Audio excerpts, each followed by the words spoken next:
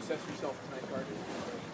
Well, I think it was a good win. And, it was fairly easy first 50 minutes, I would say, and then Detroit came a little harder. So it was nice to have that 2-goal lead at that time. So it made it a little more calm for the whole team.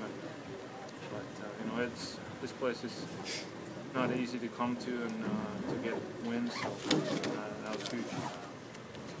Does it seem any different with the pieces they're missing that they've had in the past? I don't know. They still have those two guys in front there.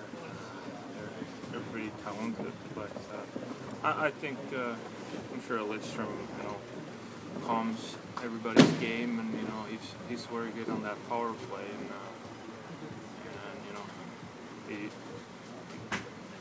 I don't know. I think they still are a very good team, but I'm sure it takes a little time.